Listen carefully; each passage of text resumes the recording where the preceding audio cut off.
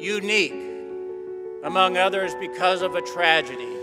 We thrive today because of the dogged commitment of its victims and others to keep the story alive.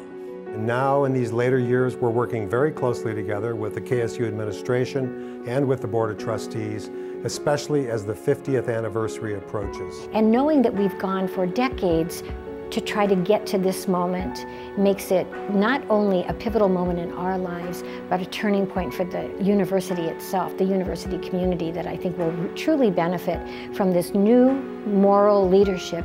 Shaped by the American dream, steeled by tragedy, and singular among universities and the lessons we can teach. A divided nation, we are Kent State.